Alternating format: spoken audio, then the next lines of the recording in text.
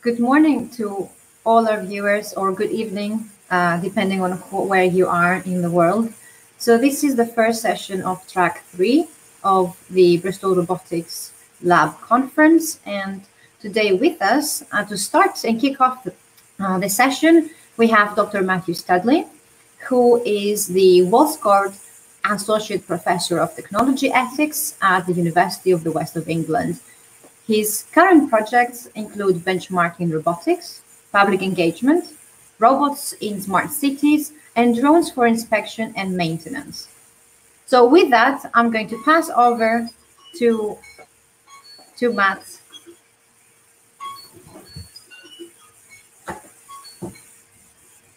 Sorry about that. So Matt, please take it away. Right. And hopefully we can hear you now. Yeah. Thank you very much, Antonia. So, hello everybody, viewers out there in internet land. So I'm going to talk briefly this morning about two topics. One is ethical foresight analysis, and the other one is the SciRoc project.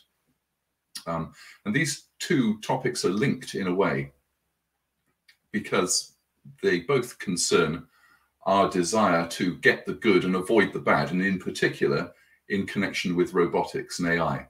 So the way I want to start today is by giving you this quote from E.O. Wilson, the famous biologist. He said, "The real problem of humanity is the following.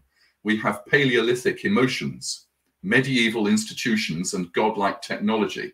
Now, the fundamental problem is that our emotions, the way that we make decisions, remains the same. It's hardwired into us. A lot of our ability to think and the sorts of thoughts we can have is determined by an evolutionary process which is essentially long finished. But our technology continues to advance, and it advances faster and faster. So given that we want to avoid the bad stuff and get the good stuff, how are we going to do this? If we're looking at a future technology, we've got a bit of a problem. New technologies are very hard to predict because they're in posse, not in esse. They don't exist at the moment. So we can't look at them in the world and comment on them and comment on their ethics. We need to speculate about them. This makes it hard, but very clearly, the earlier we try to engage in ethical questions about a technology, the better. Because the earlier we do it, the more traction we have in trying to change the shape and future path of a technology.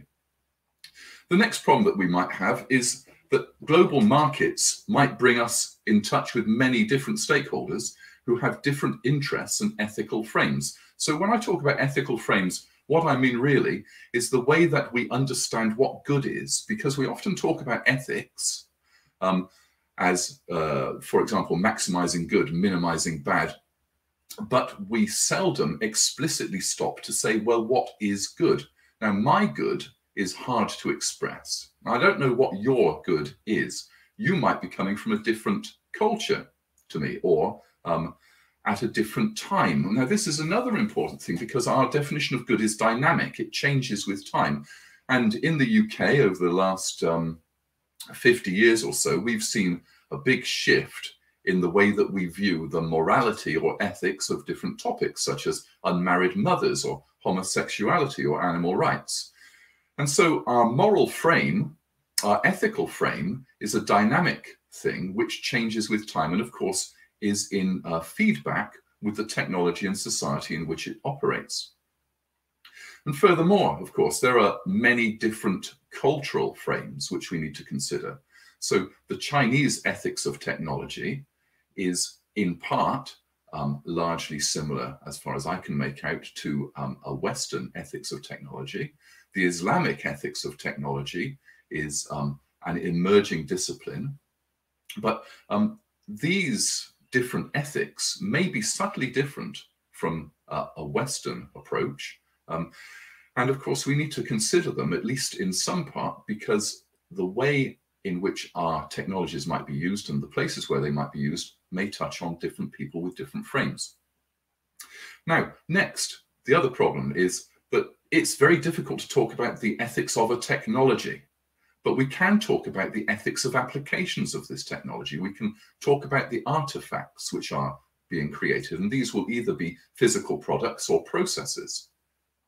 And each new artifact will require new assessments. So we can't just hope to assess the ethics of robotics and AI. We have to do this every time we roll something out, every time we consider a new product. And the other unfortunate problem is that the consequences of getting it wrong, or indeed getting it right, grow with the profundity of the technology. Now, what do I mean by that? Well, to give you an example of a technology which I think is truly profound, let's talk about AI and robotics. So where could we apply AI? Where could we apply robotics? We could apply it more or less everywhere. Everything that we do can be done smarter.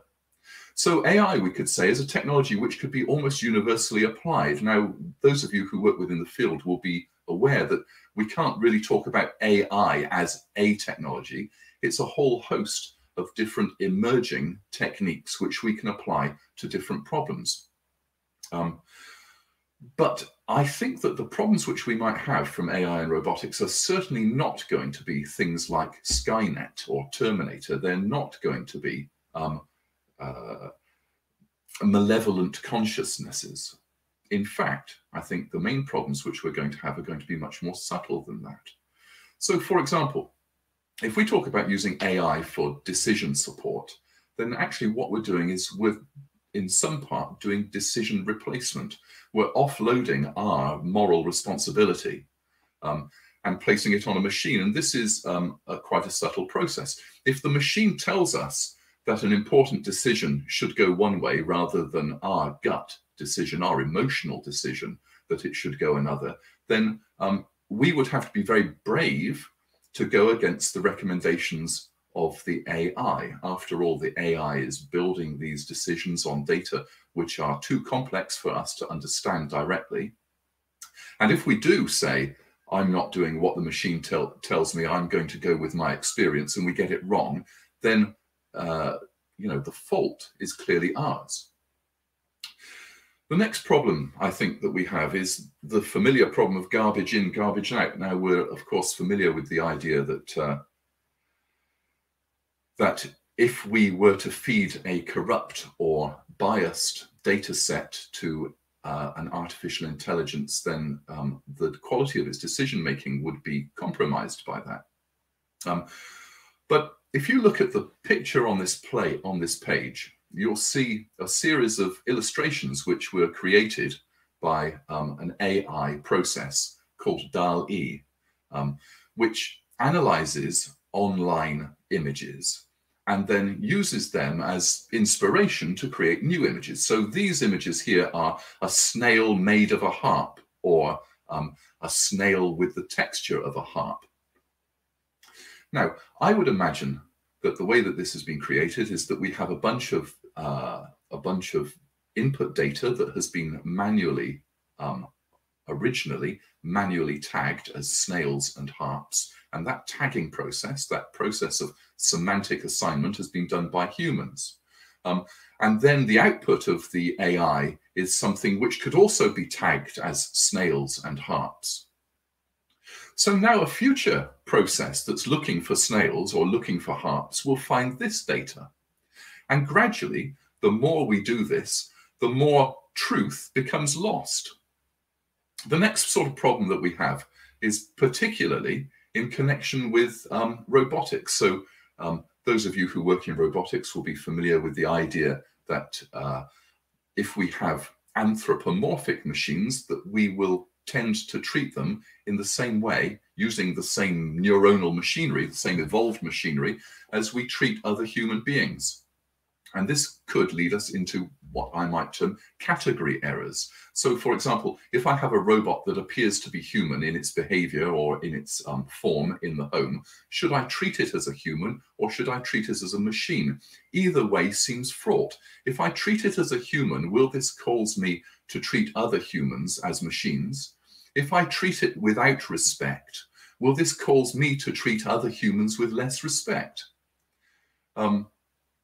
There are very clear problems in the way that we relate to each other as a result of this. Another problem which could arise, and I'll touch upon this in my next talk about the SciRoc challenge, is that robots and robotic technology allow us to put sensors everywhere, sensors where sensors were not planned, because robots are sensing platforms and this sensory information could be reused.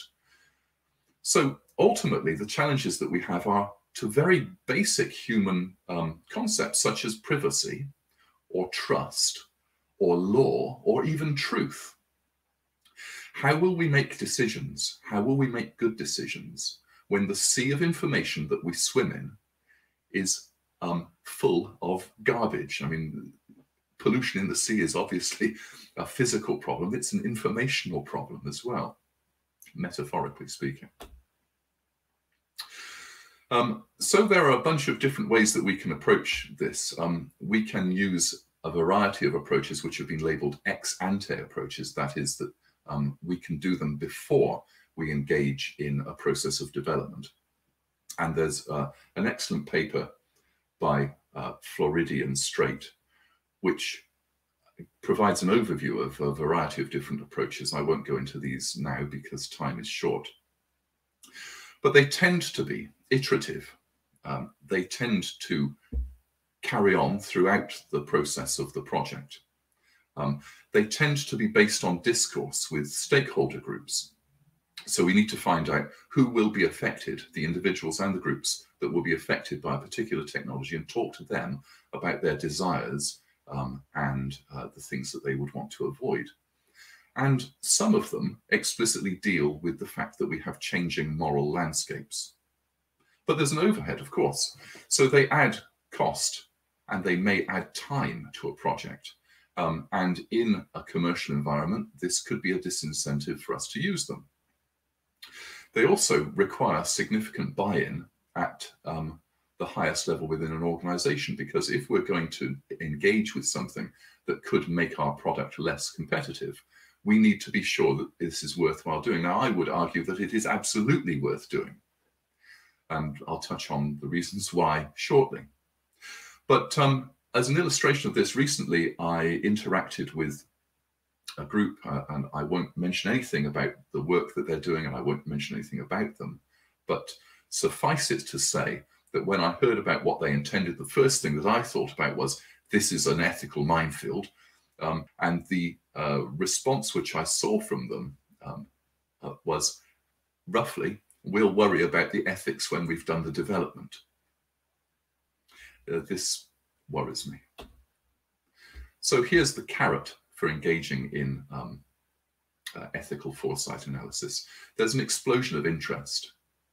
It's obvious that amongst the academic community and amongst members of the public as well, that there's an increase in concern about the impacts of AI and robotics and other emerging technologies. We've seen this, for example, in public reactions to GM foods. We've seen an increase in ethical consumerism, in people using the power of their buying and their money in order to change commercial behavior. We've also seen a rise in ethical investment, where people are choosing the investment vehicles for their wealth based upon not just the financial return, but also the societal or environmental return as well. And I would suggest to you that if we get this right, then we, as an organization, as a company, or as a product, we can flourish. The advantages of baking ethics in are that we can improve company reputation, that a company can retain its top talent. There's significant research which suggests that if the ethics of the organization do not align with the ethics of its employees, that these employees are disincentivized and may leave and go elsewhere. And finally, of course, we limit risk and we hopefully increase value. And here's the stick. This is why we need to get this right. This is Robert Oppenheimer talking about his work on the atomic bomb tests. world would not be the same. Few people laughed. Few people cried. Most people were silent. I remembered the line from the Hindu scripture, the Bhagavad Gita. Vishnu is trying to persuade the prince that he should do his duty, and to impress him takes on his multi-armed form and says, "Now I am become death, the destroyer of worlds." I suppose we all thought that one way or another. So I hope that that was visible to you. It looked like it might have been a bit laggy to me. The point I'd like to make is that atomic bombs are easy to ethically assess. We could say that the technology itself is unethical, although, of course, at the time in the Second World War, there seemed to be a very good reason, and arguments can be made about the value of atomic bombs and the number of lives that might have been saved in shortening the war. But as a technology, fundamentally, atomic bombs exist with one purpose, and that's to cause massive loss of life and environmental destruction. Now, other technologies are more difficult to assess. So our process needs to be good and it needs to be robust. Now, the bad news is that there is no easy go-to reference for how to do ethical foresight analysis.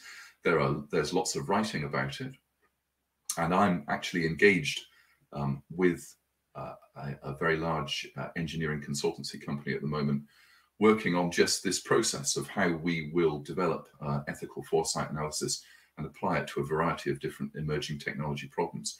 But I would be very grateful and eager if you have problems and you want to apply this, and you get in touch with me and I can help you, because I think the consequences of us applying these technologies and getting it wrong are fundamentally bad, but the offer of benefit is tremendous. So thank you very much. Thank you very much, Matt. That was a fascinating talk, very, very interesting and very powerful. The end as well with the video. Could I ask if you have any questions, please make sure that you put it in the comments so we can see. So while we wait for any questions, I have one. So based on what you said just now at the end of your presentation, say that a company wants to implement ethical foresight analyses. Where, how do they start? Okay, so I think the best place to start is with the Floridian Straight paper from 2020. Another good place to look for insight and inspiration is some of the online publications from the Turing Institute. But like I said at the end of the talk, there's no, as far as I have found, there's no handbook which will walk you through this process. And so you will need to develop this process for yourself. And I hope that this is one of the things which we can offer as a lab. It's certainly something which I'm tremendously keen to help develop. Yes, that's great. And can you give maybe an example of how this sort of process shaped investment decisions? Yeah. So I've got a good example of that. So a few years ago, I was lucky enough to be involved in a project with the, which was funded by and initiated by the Swiss military. So what they wanted to do was they wanted to understand how they would do an ethical analysis of lethal or non-lethal autonomous weapon systems. And their reason for this, I think it was very interesting.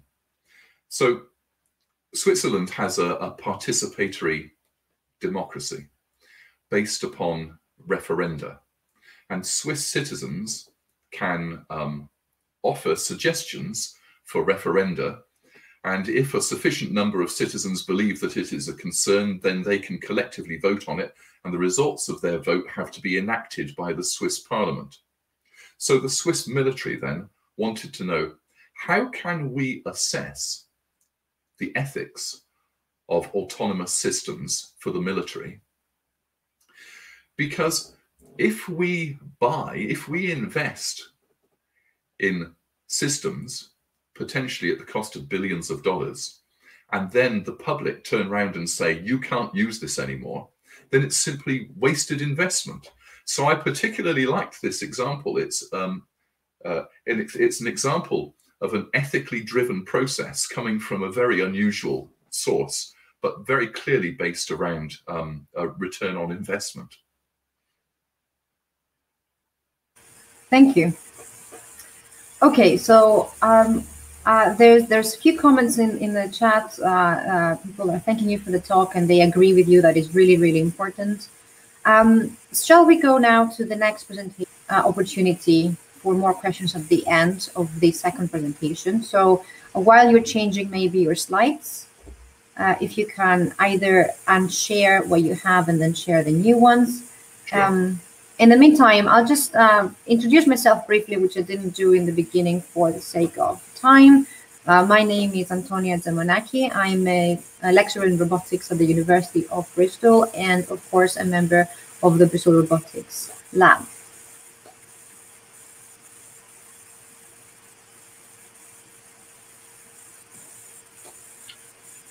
Okay, Antonia. So I'll just share this. Now, as I was opening the presentation, PowerPoint helpfully informed me that there might be some security violation with external content, which has never come up before. So there's a video embedded in it, which may or may not run. If it doesn't run, I'll share the URL because it's a resource which is on YouTube. Yeah, and I will post it in the comments. Okay, I can see the presentation now. So I'll pass it over to you. Okay, thank you, Antonia, once again. So now, moving on, I want to talk to you about a project which I'm leading, which is called SciRoc. So SciRoc is a European Union Horizon 2020 research and community support action project. And it exists in order to further and develop the European Robotics League. So the European Robotics League is a network of competitions that take place throughout Europe, consisting of three categories. There's consumer robots, so the sorts of robots which we might buy or which might operate in the home. Professional robots, which would be, we used to call this industrial robot, but we realized that the convergence of industrial robotics with cobots and consumer robotics with service robots meant that actually these two distinctions were starting to become one of area of application rather than area of technology. And emergency robots, so these might be robots which are working in emergency situations at land, air or sea in order to assist people or report on the situation.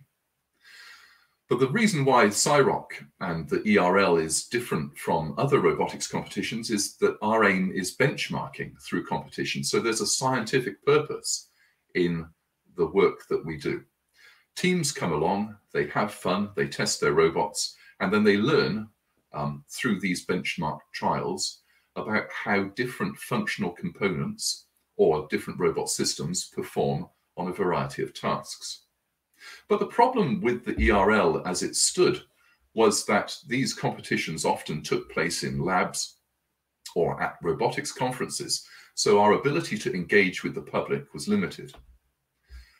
So the SciRoc project brings the robot competitions into smart cities. Some of you might be unfamiliar with the concept of smart cities. So the idea of smart cities is that cities can have sensors distributed around them in order to perceive their environment in real time. They have processing in order to use this sensory information and other data inputs in order to make decisions. And then they can affect their environment by supporting services, switching on and off traffic lights, etc., in order to respond to emergencies, or in order to enable the provision of services within the city, which would be difficult or impossible without this information. So given that a city senses its environment, makes decisions based upon this, and has the capacity to change its environment, a smart city seems very much like a robot. And the data offer, and the added value of these sensors make the smart city seem like a natural home for a robot. But there might be lots of benefits and drawbacks of this. As I mentioned in my previous talk, if we treat robots as being mobile sensor platforms, then we will find ourselves under surveillance, or with the capacity to be under surveillance through the majority of our lives from a whole variety of different platforms. There'll be mobile drones flying through the air, which are picking up information about not only about their environment so that they can navigate, but also about the people and the cars which are underneath them. One thing which we observed is that most of the use cases of robots in smart cities will fall into the categories of the ERL. And so this seemed like a good opportunity. But not just a good opportunity for us to test out robots in an interesting new context using the data from cities, but also an opportunity to engage in something which is really fundamentally important. So most people are going to live in cities by 2050, most of the people of the world. Cities are going to have a huge impact on our lives. They will be the place where we most often meet robots and interact with robots. And what we've been trying to do is to put robots and our robotic competitions in the center of cities, in the center of smart cities, so that people can see the state of the art. And I think that this is tremendously important, because what I think we don't want to do is to simply leave robotic development and AI development up to the vagaries of market forces. I think we need to put citizens in the driving seat. So what we're doing in SciRoc is we're demoing robots in relatable and believable contexts so that people can see them. And we're doing this with a whole host of other talks and engagement opportunities so that we can give people facts about robots, about the state of the art, so that they can make judgments about what they want and what they don't want based upon real fact and not based upon things which they may have seen in science fiction. This is tremendously important. Collectively, we need to decide what sort of future do we want. So we've done one of these events already. The SciRoc competition in 2019 was held in Milton Keynes. And we had teams from all over Europe who brought their robots to compete in a series of episodes, which are, for example, delivering coffee in a coffee shop, or other challenges which to members of the public might seem really easy, opening a door, for example, but which within the field of robotics we know are quite hard, particularly for a bipedal robot, but hard enough for any robot.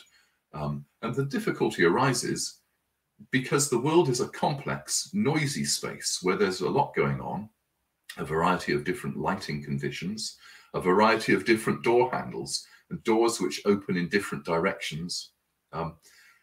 Actually interacting and doing things that people find easy can be very difficult for a robot. And this is very useful for people to see. We believe that we may have been seen by about 650,000 people with our event, which was right in the heart of Milton Keynes, at a point where many people walk from one side of Milton Keynes to another. We were right in the middle of one of the largest shopping centres in Europe. And all of our sponsors reported to us that they had gained value in access to potential employees, because these robotics students, PhD students taking part, are some of the brightest and most able in Europe. Reputational advantage, particularly in the case of Milton Keynes, the city itself, seeking to attract high-tech industry and investment, and also media attention. So hopefully I can now show you a brief video. And if this doesn't work, then I'll share the link in the comments.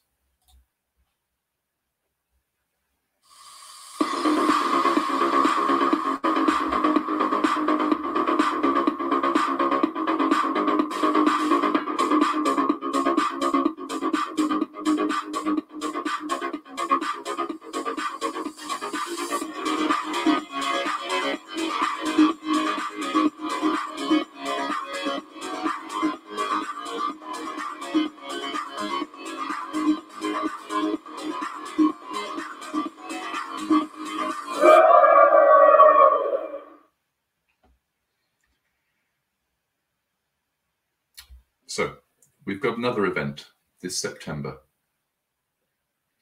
It's going to take place in Bologna. Bologna was chosen after we had an open competition process where a number of smart cities bid to host the next event. And it will take place in one of the historic buildings that's in the center of Bologna, which is and in association with the University of Bologna, which is the oldest university in Europe. The theme of this year's event is smart inclusion. So we're going to use the data of the Bologna platform and interact with robots in order to demonstrate a whole bunch of stuff. So we're going to have humanoids shopping. We're going to have drones delivering emergency medication, which of course is very relatable given the pandemic experience that we've all had. We're going to have sign language communication in order to open robots and technology to another part of the community, and other things as well. So for those corporate viewers, if you're interested in being a sponsor, we still have a few slots left. You can visit our website for details or contact me directly at matthew2.studley@uwe.ac.uk.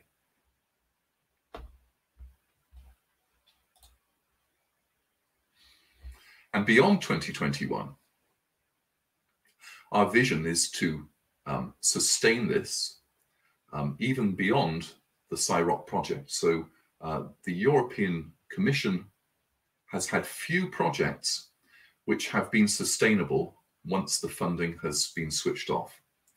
And we're hoping to be one of these. So we're working together with EU Robotics and in association with SPARC, which is the public-private initiative joining together the robotics industry, academic community, and government in Europe, in order to have an ongoing biennial event. And our vision is that this will grow so that we pull together other projects as well, not just robotics, but also AI. And this becomes a sort of moving festival of science, which every 2 years will take part in a different smart city throughout Europe.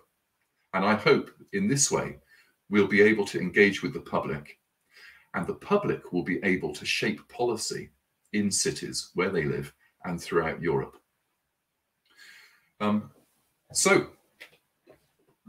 Thank you all very much, and do get in touch if you want further information. The competition is taking place in Bologna this September. Full information is available on our website. And as I said, for corporate sponsors, we have a few slots left and always need more money. Thank you very much. Thank you very much. Matt, fascinating talk again. It was very impressive when you mentioned there were hundreds of thousands of people that basically experienced or viewed um, this competition. So the people of Milton Keynes, what did they think about it? Did you get to interact with them or get any feedback from them? Were they impressed? Yeah, so Milton Keynes is an interesting place because the people in Milton Keynes feel, in many cases, that they're familiar with robots already. For those of you who haven't been to Milton Keynes, I recommend a trip. It's far more exciting than I thought it was going to be. It's a very interesting place. And they've had robots working, delivering food in Milton Keynes for some years now, with Starship robots, which you can dial into an app or a website and order some items to be delivered to your home. They've also had robots working in their local library. And we did we got some feedback from people using a questionnaire and reported on this in the scientific literature. The people of Milton Keynes, on the whole, are tremendously optimistic about the opportunities and services which robots can bring to them. But the place where they worry is, as you might imagine, where they see that a human touch is particularly needed. So they would be very unkeen on, for example, the police being replaced or augmented by robots. And I have to admit that I agree wholeheartedly with their analysis there. The other thing that they're less keen on, of course, is private organizations having information about them, and they have much more faith in local government having information about them. And this, of course, stems from worries about the way in which your information might be used or might be abused. So these issues of information privacy and transparency are going to be increasingly important as we move towards smart city infrastructure. That's great, thank you. So I have another question. Earlier in your talk, you mentioned that there are drawbacks for robots, having robots in smart cities, as you define them. And you did mention some examples, but can you tell us more about this? Is there a special challenge or something more specific that you have in mind? What with the interaction of robots with smart cities? Yes, I mean, you mentioned drawbacks. So what is really the challenge that you see there? Oh, okay. Yeah. So, the particular ethical challenges with robots in smart cities are likely to arise through, both through unforeseen interactions, and in the literature, we've already seen some explorations of the way that different robots with different privacy, different sensors, and different access privileges can be used together in order to mount attacks which no single robot can perform. So if we're taking data from one platform or from one robot or environment and reusing it in another way, then I think this is where the particular problems will arise. So, for example, we can see how privacy can be violated by having data in depth. And this will be familiar to people who are familiar with the sort of GDPR or around the ethics of research ethics and data. So we can imagine that we've anonymized data by removing any direct reference to people's names or addresses. On Google Earth, we could anonymize information by removing car number plates or by pixelating people's faces. But if we have a sufficient amount of data, and if this data concerns the dynamics of people's movement, so we see from one sensor that a person wearing a particular color top walks past one point, and then we see from another sensor that a person wearing the same color top walks past another point, then we can make some probabilistic assumptions about their movement in between these points. So by using machine learning and inference techniques, we can learn a lot about people which is not explicitly represented within the data set. And I think that these are the sorts of areas where we're going to see the possibility for abuse. Yeah, I definitely can see your point. We do have a couple, we have 5 minutes more for questions, and I can see the comments in the chat. There's excellent talk, much food for thought, exactly my thoughts as well. And then there's a question about specifically the SciRoc.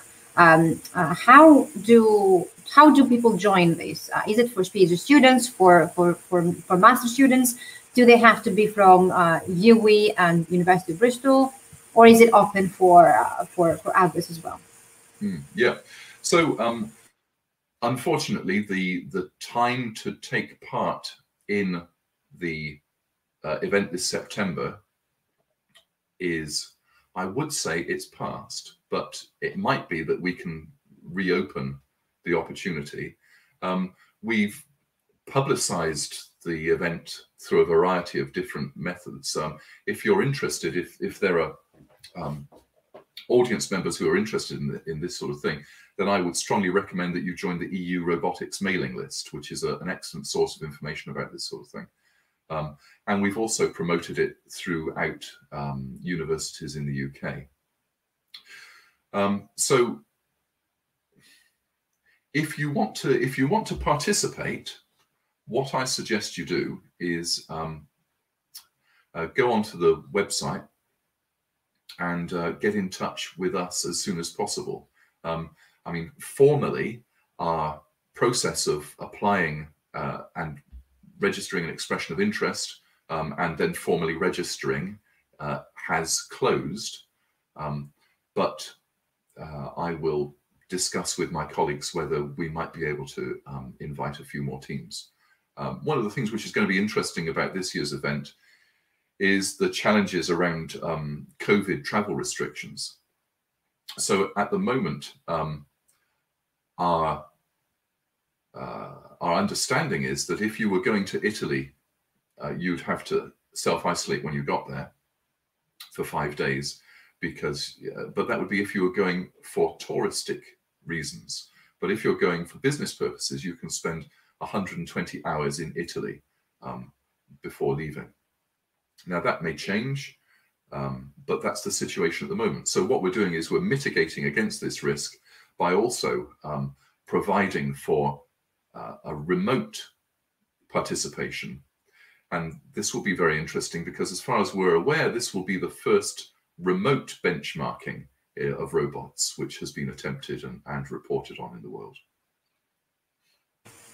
That's great. I'm glad. I think this should clear up, and I hope there's a question about a similar question about for a PhD student at Sheffield Hallam University, and I think that probably has answered it. So if I move on, we have a new question, which reads: do you have any thoughts on the ethics of Neuralink, Elon Musk's attempt at creating a direct link between human brains and robotics and data?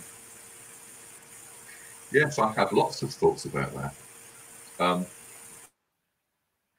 So obviously there's, this research goes back a long time. I remember being very excited at a conference in Edinburgh in the early part of well, I think it must have been about 2003, 2004, at some research which was reported there on using neural links in monkeys in order to support them playing video games. So the possibility of using these technologies to bridge gaps between the brain and the body are tremendously useful, both in terms of people regaining control of their body after injury, or of controlling exoskeletons. Now, there's a whole bunch of other possibilities which people have talked about in the media about, the direct recording and replay of conscious experience, of essentially being plugged into Google or being plugged into the internet. so that you know facts without directly interfacing with technology. I'm not a neuroscientist, but I would imagine that the technology which is being described at the moment, which has, you know, a discrete array of tiny electrodes placed into the cortex of the brain, would not be suitable for this. How do we bridge the gap? How do we bridge the gap between externally represented semantics and internal representation? So I think there's a lot of the claims around this which I find dubious. And that's not to say that they couldn't be realized in the end. Now, as to the ethical case for this, there is some discussion, of course, about whether we might create two different classes of human, those which have this augmentation and those which don't, and what that would mean. Should such technologies, if they're developed, be available to everybody, or only to people who can afford them? Is it moral that there should be some people who enjoy a technology and other people who don't? Well, at the moment, we already have people who enjoy the informational advantages of going to a library or using the internet, and this is largely dependent upon both their personal wealth and the accident of their birth in a particular culture or a particular part of the world. So I don't think that there's a particularly different ethical challenge there.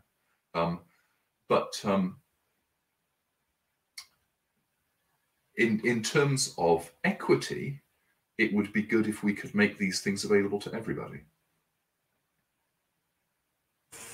Yes, that's a great line to close with, and really matches your theme of inclusivity that you were mentioning at the end of the talk. So I think with that, we will have to thank you because we're running out of time. Fascinating talks, and thank you very much for showing us some of your work. Thank you. Thank you, Antonia, and thank you out there in internet land. Cheers. So thank you, everyone. So now we're going to go to a 15-minute break. We're back at 11 in a different link that you will find, of course, in the program with a talk from Chen Guang Yang. Okay, so have a break and see you in 15 minutes.